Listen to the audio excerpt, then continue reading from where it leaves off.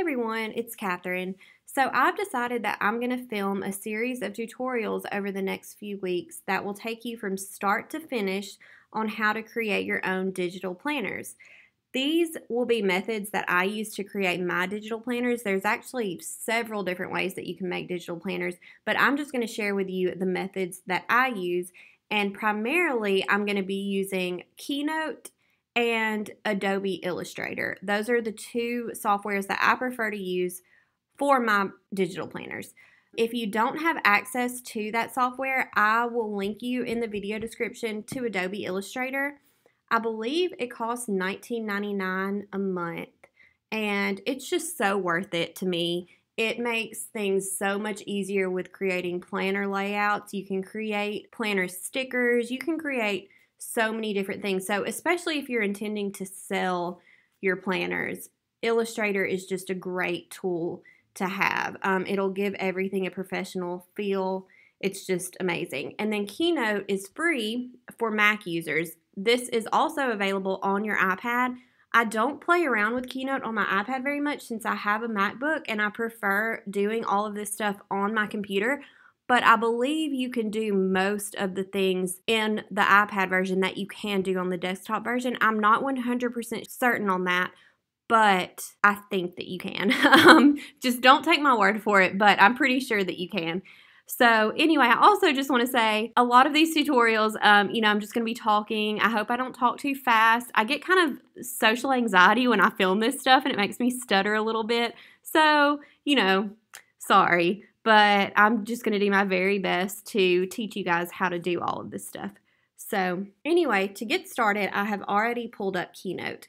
And the very first thing that I'm going to teach you is how to build those spiral binding rings in Keynote. Not all of my digital planners have these. They're completely optional, but the ones that do, this is the very first step that I take in designing my planners. So it's really easy to do. The very first thing you're going to do once you have Keynote pulled up is you're going to go to your shapes, and under basic, you're going to select your rounded rectangle, and it's going to insert a blue square.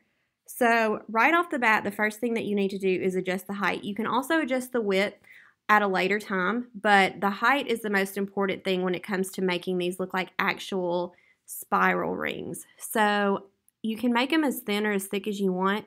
Like you could make a really thick ring like that. I'm going to make it thin for this tutorial. So already just by doing that, it's already starting to take the shape of a ring, but it's not three-dimensional yet. So there's a few different steps you need to take to make it look three-dimensional. The very first is changing the color. So if you don't really care about the three-dimensional look, you can just change it to any solid color. There's a few different ways that you can do that. You can select one of these preset colors right here.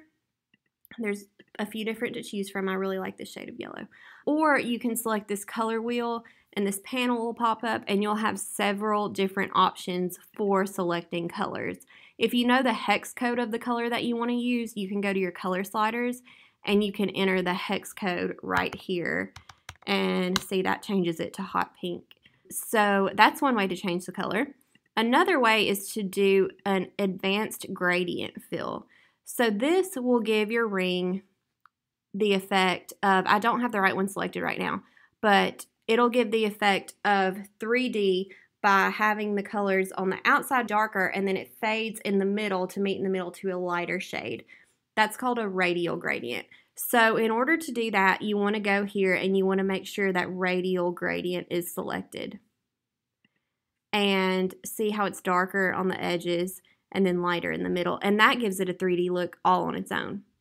Another way that you can give it a 3D look without doing the gradient is to go, let's just go back to solid color fill. And so right now it's pink, and I'm going to go to shadow and I'm going to select drop shadow. And see, that gives it a little bit of a 3D look.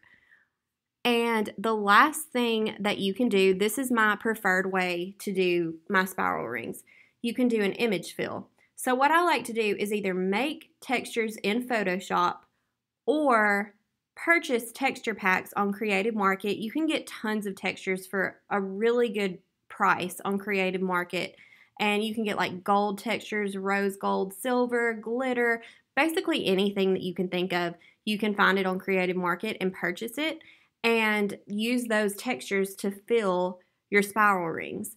So right now I'm going to use a texture that I purchased from Blog Pixie. I believe this is from her Stylish or maybe Glamorous Textures pack. And it's a gold texture. It's really pretty. I've got it saved to my downloads right now. So the way that I'm going to use that to fill my rings is I'm going to select the ring, and under Fill, I'm going to go to Image Fill.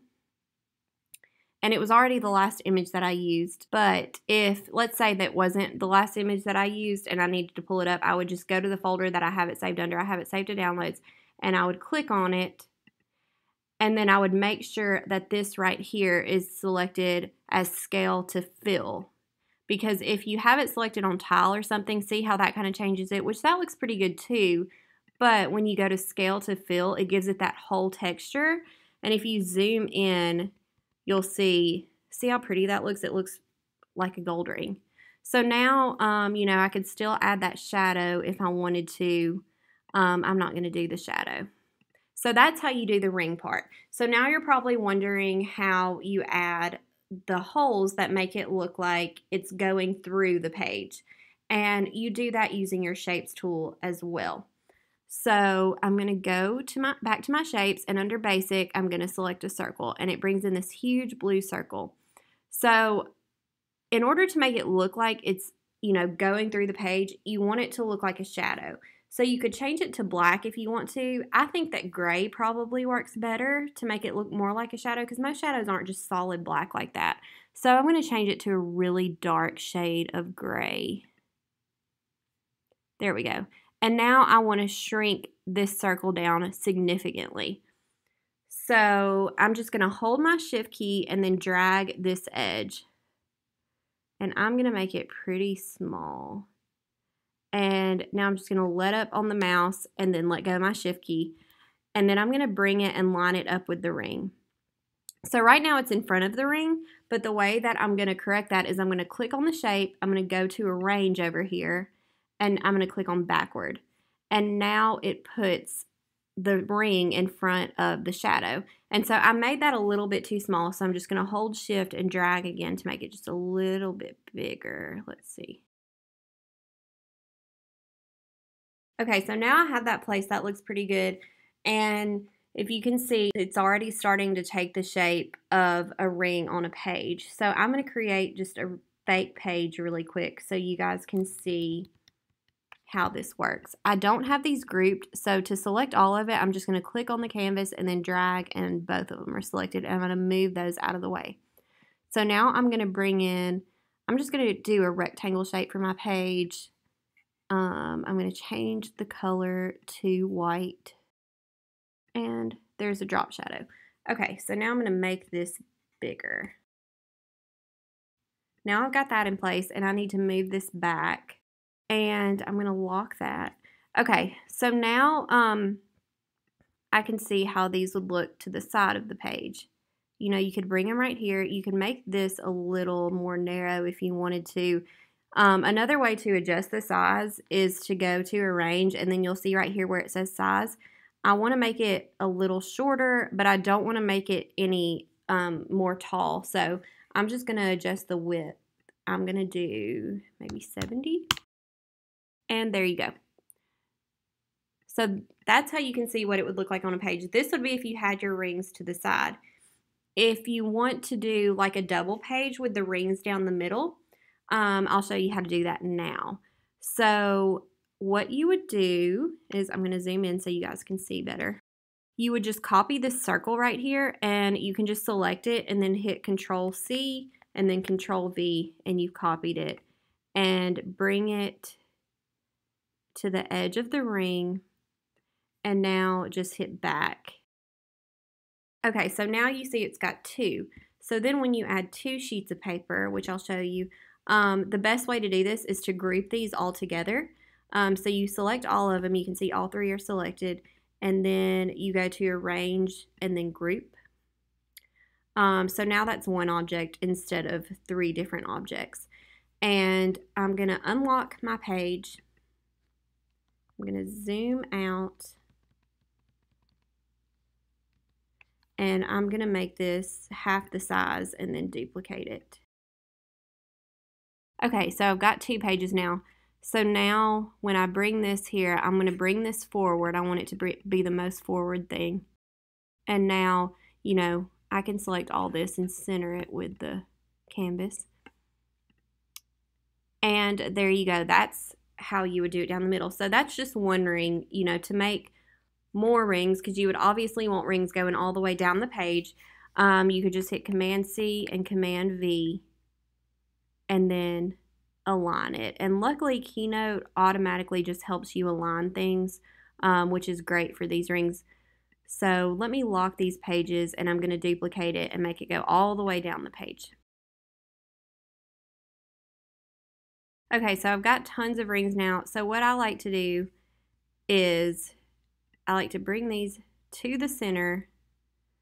And what I would normally do, like if I was making this as a planner to sell, I'd probably make these pages a little bit bigger and then add one more to the top and one more to the bottom.